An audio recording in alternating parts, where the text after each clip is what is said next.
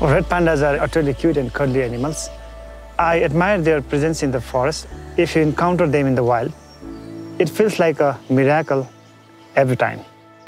Habitat destruction and poaching has reduced the global population of red panda by 50% in the last 20 years.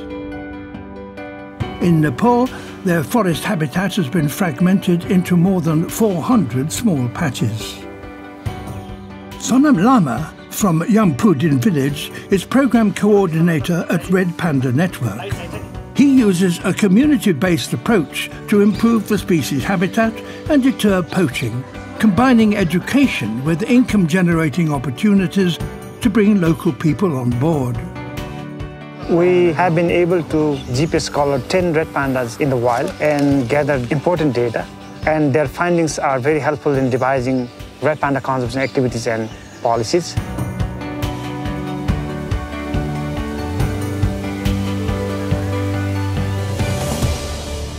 A sharp increase in poaching and restrictions on fieldwork due to the COVID-19 pandemic inspired Sonam to engage a digital audience, and he launched a YouTube series featuring voices from the heart of their conservation projects.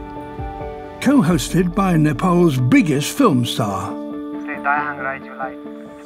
Dayahang was a perfect match for it because he has a huge number of fans from every age group.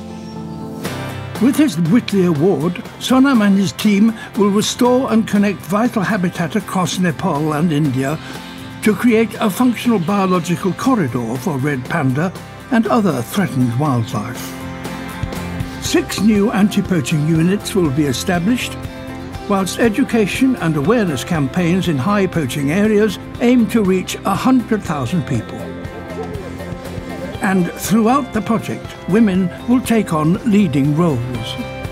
The aim is to bring them in the forefront of conservation by providing training and proper conservation leadership skills which will be sustainable and impactful.